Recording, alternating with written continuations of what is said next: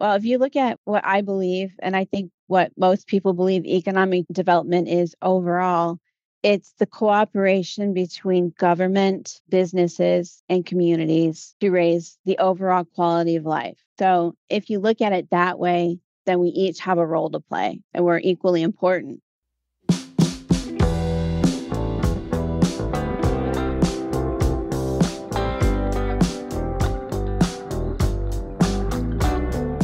You're listening to CRE Clarity, the show that guides you from confusion to clarity and sets you on the path to financial freedom faster.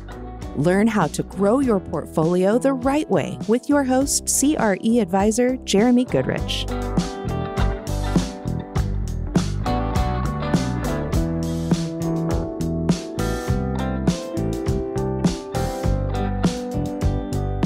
Welcome to the CRE Clarity Podcast. I'm your host, Jeremy Goodrich, and on the show today, we have Jenny Massey. She is the Director of Site Selection at Sikich Professional Services.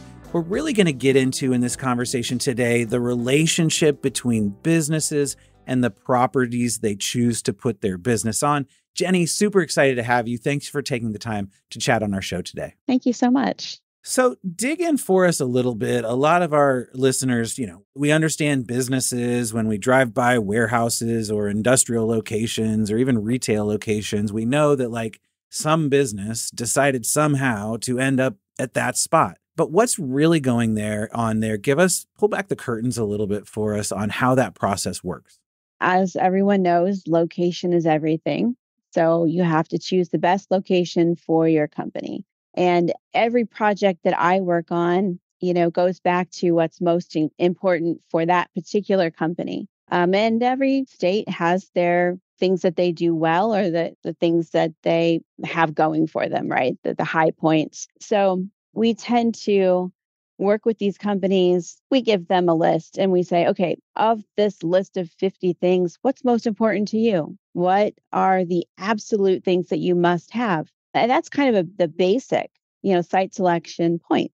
Rank your top 10. And then we start guiding from there. So on that list of 50, obviously we don't need all 50 things, but what are some of the top things that you're looking for? You just said location. Location means a lot. You're in Indianapolis, you're in a large city, a primary city. That's going to be a big piece. What are some of the other pieces that are maybe under that? Sure. So you want to look at logistics, look at highways and rail, those sorts of things. You're also looking at availability of workforce as a very big thing. Water availability, power sources and availability. These days, quality of life comes into it with a remote workforce. And those are just some of the things that come to top of mind. Okay, I'm starting to get a picture. We're thinking about all those elements. I would think that a lot of businesses kind of know where they want to be. Where are businesses coming from that really aren't sure or are still trying to figure that out? Yeah, you're right. Most companies already, and I would say most companies have a presence in the United States. They kind of want to expand. They already know where they are and where they want to expand at. If they have a presence in the Midwest, they probably want to go to the West Coast, or they want to go East Coast. But I work with a lot of international companies that are coming to the United States, and they have no idea. They might know Chicago, they might know New York, and they might know California. And that's it. So the concept of Indiana or Ohio or Arkansas, they just don't have any idea. So that's the fun part, is when you're like, let's really do a site search. Let's really find out. So if I'm an international investor, I know that I have a product, I have a widget of some kind, I want to sell it, and maybe I even want to have a manufacturing location in the United States so that I have easier transportation for the product that I'm creating. I would come to someone like you and basically say, hey, drive me towards the right answer of where to set down this plant. Am I getting that right? Absolutely. Yes. Again, we're looking at those factors that are important. How much land do you need? How much power? How much water? Logistically, where your customers, where you're sending your product. But for me personally, I'm looking for low cost of doing business, low taxes, and where are you going to be friendly? Who's going to be friendly to me? Where is it going to be easy to get this done? barriers to market entry. How long is it going to take me to get approvals for the construction work? Does anybody have incentives? Do you have infrastructure grants? Do you have job creation tax credits, investment tax credits, real and personal property tax abatements, utility sales tax abatements? I mean, those credits and incentives are huge factors in where we locate. Now, let me tell you this, though. Location is most important. Incentives are like the icing on the cake. Okay, so I'm starting to get the picture here. So I want to put a factory somewhere. I want to do a manufacturing operation somewhere. I'm first going to say, okay, some of the things you like logistics. Okay, well, do I have access to rail? If I need rail and I don't have access to rail, that's just a deal breaker, right? There are some things that are just truly deal breakers, correct? Yes, absolutely. So, okay, logistics is key. I'm thinking, all right, do I have availability of workforce? Are there people there that have the skills and can do the work that I need them to do? That seems like second. What's the quality of life there? Are the people that are there going to be able to stay? Are they going to be happy to come to work or happy with the life that they live after they leave work so that they're more likely to stick around for a while? Do I have access to water and power? All those kinds of things. That's all location, essentially, right? That's the highest level of location. But then you get into the part that's really interesting. And we see this in the news sometimes if like a Tesla plant or a GE plant or whatever it is comes to an area. I know I saw this in Indianapolis a lot, was those incentives and benefits. Can you talk a little bit about how that conversation happens for a listener who maybe even is building a small multifamily property? Every level of commercial real estate investor can get incentives from, county, city governments.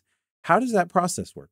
So I'll give you the pitch. So if a company is adding jobs, making a capital investment, or adding square footage, then it's time to take a look at a little deeper dive, right? So this is typically for non-retail companies, and sometimes not-for-profits will qualify, but most of the time this is other industries. And some industries are, preferred over others. So if you're looking at anything innovative, technology, life sciences, advanced manufacturing, sustainability focused, those are all highly preferred industries. So if you're adding 15 or more new jobs that either meet or are above your county average wage, you should look at incentives. So typically, and I'm just going to throw this out there, but in friendly states, in states that support incentives, not everyone does. And this is the thing that's confusing. Every state does it differently. Every state has different programs, rules, and regulations. The only constant in this industry is change. Politics affect it, people affect it, and that's always in flux. So that's what makes this difficult. But the Midwest and the Southeast are typically fairly aggressive on incentives. So when I'm working with a client in the Midwest or the Southeast, I'm assigning a value of about $10,000 per new job. A project for me runs 3 to 5 years. States do not want to look short term. They want to look at a 3 to 5 year picture of growth. So if you're looking at 25 new jobs over a 5-year period, that's net new jobs over base. So whatever your base is, if that's 0, that's fine. Whatever it happens to be, then I would assign about $250,000 to that project over a 5 to 10 year period. So I think if you don't have to pay taxes, don't pay taxes. It gives you an edge, right? It gives you an edge over your competition. Absolutely. Oh, this brings up so many wonderful things. And I'm just going to summarize what I heard from you and go from there. So as you're thinking about what kind of benefits your deal, the project that you're doing, the business that you're bringing to an environment can get in the process, really, it's like, how many jobs am I creating for that county or that area? How much capital am I bringing to that area? And how much square footage am I adding to that area? So that really gives you a sense of, this is what I'm bringing to the community. And then some elements, then there's the innovation part. If you're innovating, if you're changing, if you're going forward, if you're doing something that will move a community forward or give the politicians in that community the feeling that you're moving them forward, that's going to be valuable.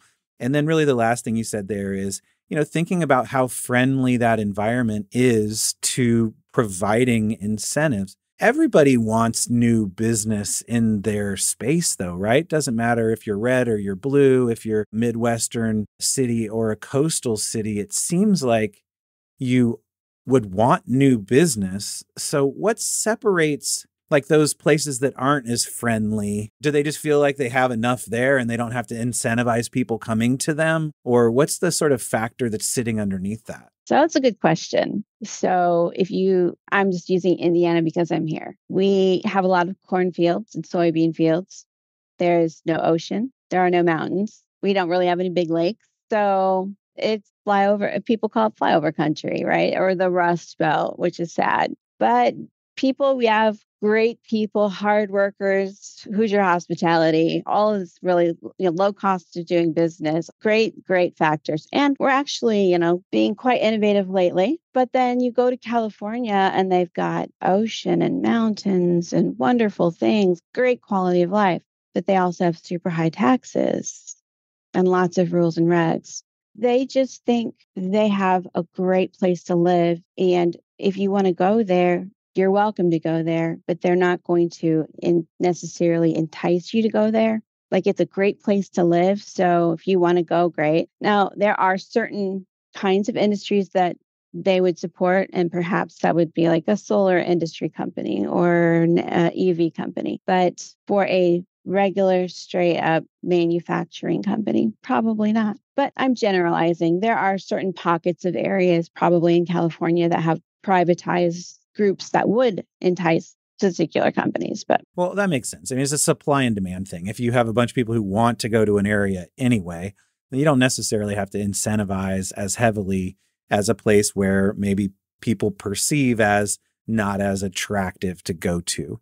And again, that's part of the commercial real estate story of the Midwest in general, is that while we may not be the most attractive place in the world for a variety of reasons, we have low cost of living. We have fairly stable pricing and elements associated with commercial real estate and business in general. So it makes a lot of sense, right? Well, even within Indiana, you're going to have, like, every city has their own way of attracting, right? Or even counties have their own ways of attracting business. So you're going to find that certain cities are not going to offer, or they're going to have certain high thresholds for certain kinds of companies, right? They want only headquarters locations. So they're only going to offer, headquarters locations with 200 or more jobs with $100,000 in salary per new job. That's their minimum.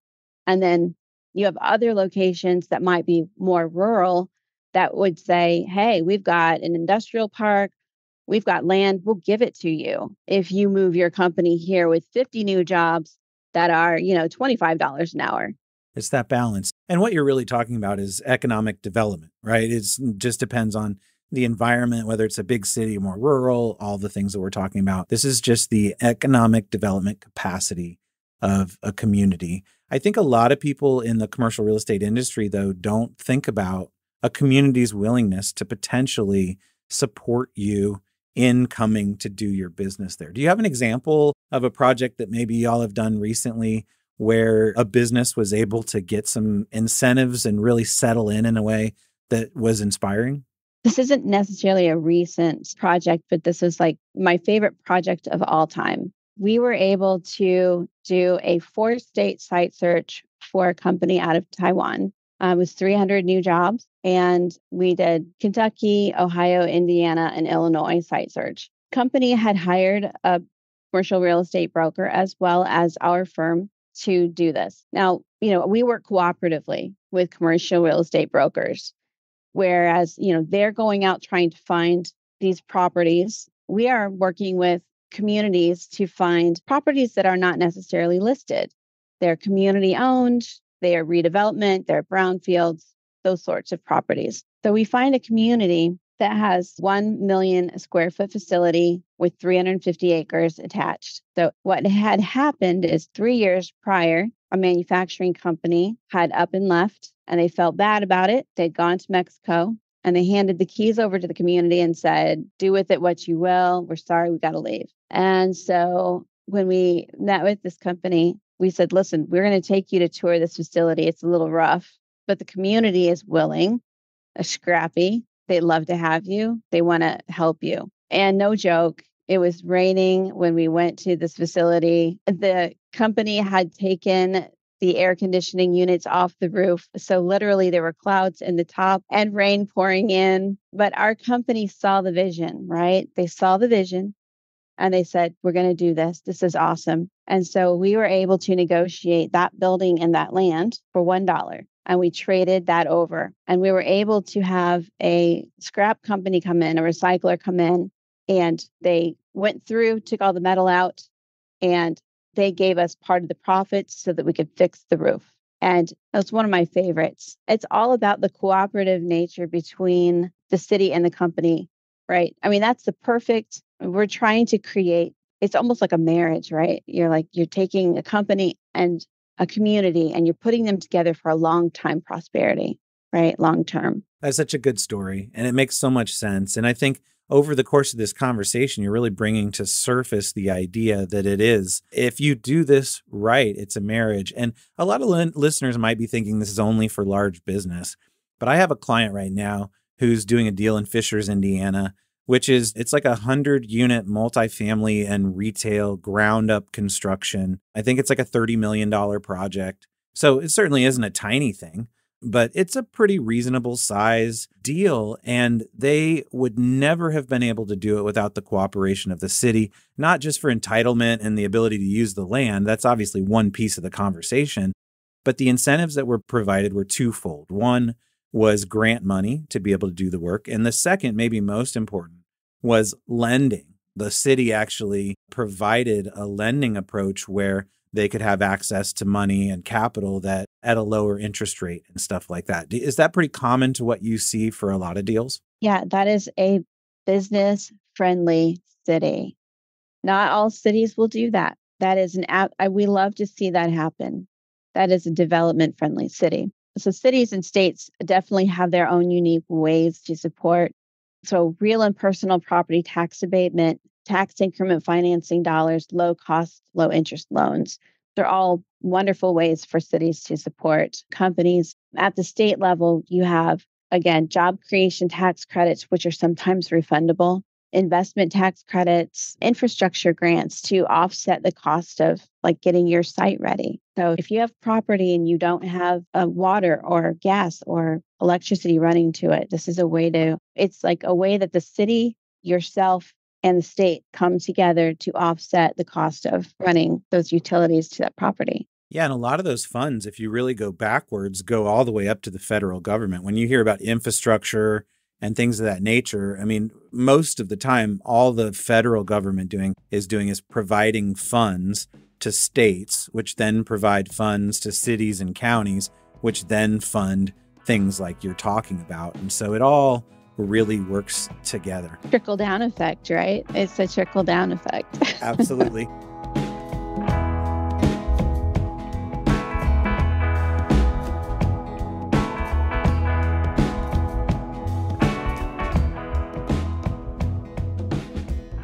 Okay, so let's say someone's listening, they're like, oh my gosh, I have a deal that I'm really wanting to do, or their mind is being opened by our conversation around what capacity there is for site selection and having that marriage with counties and cities. How do you do it? Like, what's the steps to engage?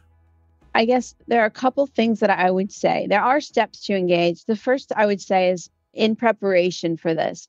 One is these are not statutory incentives. They are discretionary. And what that means is by legislation, there needs to be competition for these incentives. And so a lot of people make the mistake and they go to the city or the state, to the economic development places, to economic development organizations, and they say, hey, we really love being here so much that we're never going to leave and we want to grow here. And so that just means that they're going to say, welcome and thanks so much and great. And you just kind of effectively take yourself out of the running for any kind of incentive. So the better way to do this, and this goes back to, this is back to basics, right? If you are a business and you're putting yourself on the line, you are taking all the risk, then you're an important person, right? You're an important person in the community because you're creating a tax base. So if you're creating a tax base, then you're kind of helping to improve the community and the quality of lives around you. So if you know that there are programs in place for just such companies that are doing this, instead of thinking that you're going like hat in hand to say, oh, please, sir, can I have some money? It's more like you're going to the city and or the state and you're saying, hey, look at this awesome thing I'm doing. Look at this, not just this year picture, but look at this 5-year plan I have. Take a look at this. And I just want you to know, I don't necessarily have to do this at all. I don't necessarily have to do this in Indiana. I do have clients out of state. My founder might be from another state. And I've considered this, but I would really like to give you first shot to take a look at this and tell me how you might support me. Do you have any programs that could offset my costs, that could train my people? I mean, I'm just curious. That's kind of the way. And who do you talk to? You talk to your economic development folks. Go to your city economic development, your county economic development folks, or go to your state economic development folks. And if you have trouble, there are other people that you can ask. But yes, that's where you start. I heard two really great things there, and both of them were around framing. The first thing is how we frame ourselves as business owners, as people who are employing individuals in a city, who are growing a business in the city, who are adding capital, who are adding tax income to a city, that we are invaluable, that we're valuable. And I think that the mindset inside yourself, there's a lot of listeners, and I know, including myself sometimes, who have to pump yourself up as far as what the value is that you really bring to your community or to your industry or what you're doing. And I think what the first thing you said, or the first thing I heard there, was just that idea that, hey, we have to look at ourselves as what we actually are, which is powerful people in a community that are doing the best to lift that community up while also having profitable businesses. And then two, the way that you talk with the economic development community or the folks working at the city or county or whatever it is in your area has a lot to do with how they respond. If you're going hat in hand saying, hey, I heard you got something, can I get some of it? That's very different than saying, hey, look, here's a value I provide. Again, that comes from the mindset that you started with in the first place. Here's the value I provide. Here's why this is valuable to you. Just wanted to give you an opportunity to be a part of it. It's all around framing, but it makes total sense, right?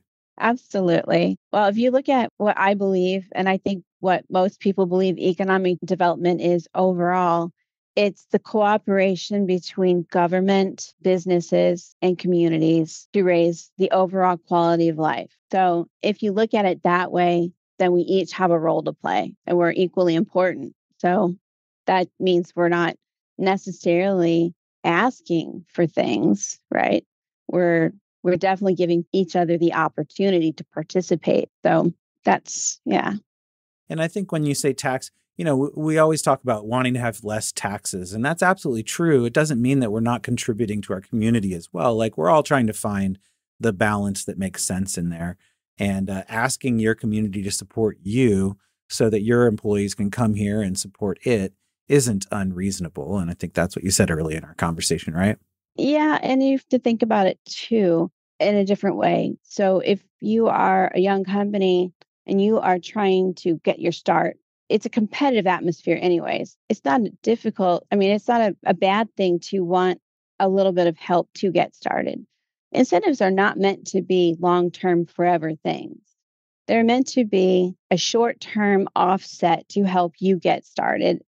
So even if these short-term, meaning 5 to 10 years, you're getting a little bit of a break to help you really dig in, because the cities and states are not in this for the short term. They're in this for the long term, for the long haul. So I think people lose the fact that states see this as a long-term investment. And the other thing I will bring into this is these are typically performance-based. These are not like upfront, here's cash. This is more like, here's my plan. This is what I think I can do. I'm going to put this in writing. I'm going to sign an agreement that says this is my best effort. And then as I perform over the next few years, I get to what I perform to. So a lot of people do not understand that. So you can't just sign up for an incentive, get a whole lot of money, not perform, and walk away. Right. So I think that's important. So, okay, I got a really good foundation. I think we have a foundation in this conversation of what it means to find a great site, to bring businesses into your community for the economic development of both sides, the business community and the community as a whole. So these last couple questions on the way out here, just when you look at 2024 and beyond, so the coming, years, what are you excited about in the world of site selection, in the world of economic development, in the world of growing businesses in the Midwest and beyond? So I think what's happening in site selection, I think we're going beyond the standards, I guess is the best way to say it. The standard number of jobs, capital investment, square footage. And now states and communities are asking, okay, so are you sustainable? Are you giving back to the community? What qualities does your company bring to our community before we decide to support you? Which is kind of an interesting thing. So I started seeing this really about 3 years ago.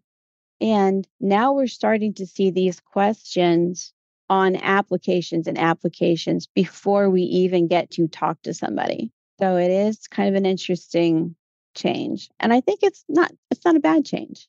Yeah, it's almost from primarily just fiscal, like primarily just money and churn and people and those elements, which are absolutely important and key, but also to like cultural or environmental, like how are you really looking at the world as a whole or looking at our community's effect as a whole. And that I think that is a good thing.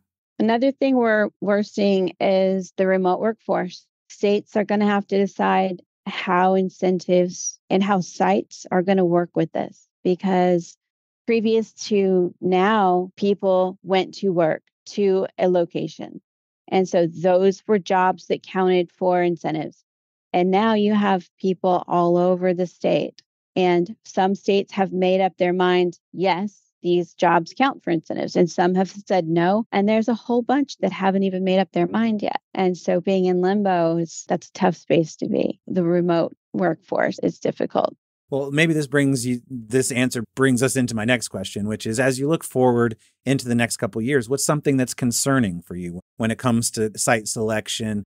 What's something that you're a little worried about, you're keeping an eye on, you just want to understand more, and folks who are listening maybe should do the same? I guess there's the trend right now that we're seeing all across manufacturing is we're seeing workforce kind of being let go. Up to 20% of workforce across manufacturing companies, a little bit of downsizing. So we're seeing people lose their jobs, and that is concerning. And what we see happening is, along with that, people are buying very expensive, very innovative, advanced machinery. And so this machinery is coming in, and which is great, which is wonderful in some ways. And then the workforce that remains, they're getting specialized training, and their wages are going up. So short-term pain in some instances with the loss of jobs. And then on the other side of it, you're seeing innovation and higher training, higher wages. So I don't know if it's kind of a double-edged sword. So you're not seeing loss of jobs because of shrinking businesses. You're seeing loss of jobs because of innovation and technology. Do I have that right? It is outdated technology getting a serious upgrade, which is probably much needed considering we want to remain competitive in the manufacturing industry. And so the light at the end of the tunnel of that story is sort of like, while someone may, some of these may be boomers who are aging out anyway. Absolutely. That's a big part of it.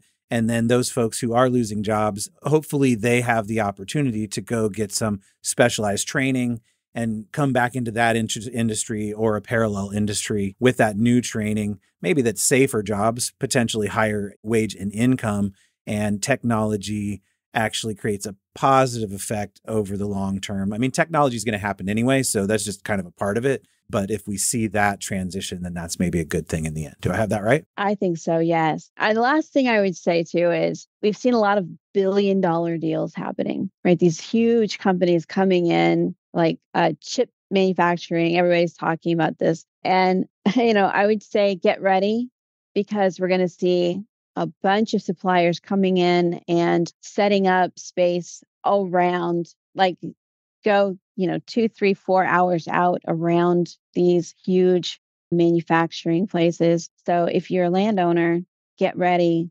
I would say get ready for that. Get some infrastructure in place. People are going to come knocking on your doors because this is going to happen. That makes total sense. So if you're seeing a large core manufacturing plant, for example, come into an area, it's reasonable to think over the next 5 years, you will see satellite elements, manufacturing that serves that larger auto industry is obviously an example. In Indiana, we have Subaru plant. I think we have a few Subaru plants.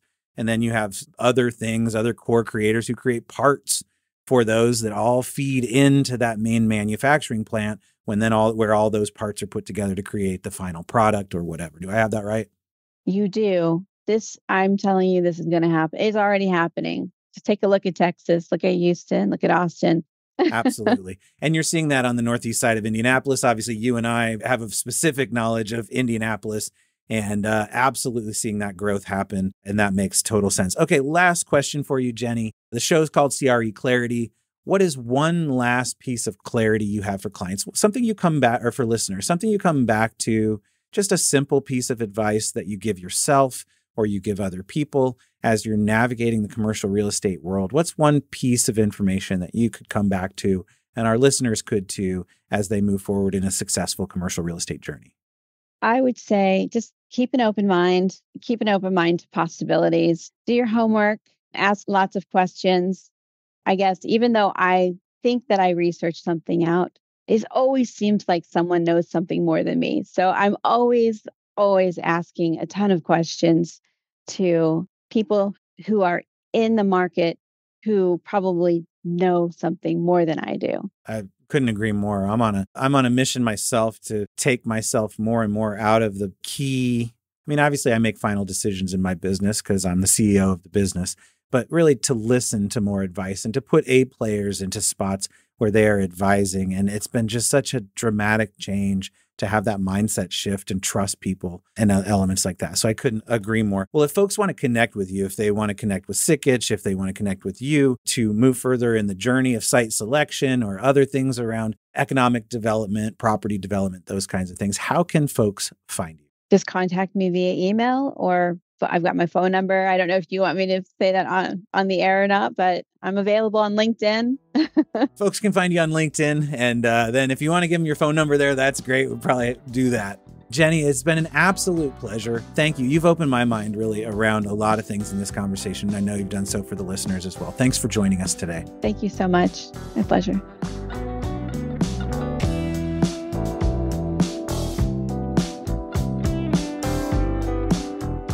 Thank you so much for joining us today on CRE Clarity. I hope you gained some real insight into how seasoned investors take bigger leaps and have fewer face plants. What's the one insight you'll take away from this episode today? The one piece of clarity that will help you take another step towards your dream of financial freedom? Where are you going to document this new knowledge? How will you apply it? If you're on a walk, send yourself a note. If you're in the car, call a team member and add it to your next meeting agenda. The number one way we fail when learning is to forget. Don't let this clarity go. One way you can commit this clarity to memory is sharing what you've learned on social media. So take a moment now to write a post on LinkedIn, Facebook, X, or wherever your community is. Nothing is better than sharing your insights with friends. And finally, if you got value from this episode or any episode you've listened to so far, please share your opinion by giving us a 5-star rating and review. Tell us what you enjoyed about this episode, who you would like to hear on the show in the future, and what topics you hope we address. Your insight is key to helping us provide you more clarity so we can celebrate more wins together. All right, here's to clarity. Have a wonderful day.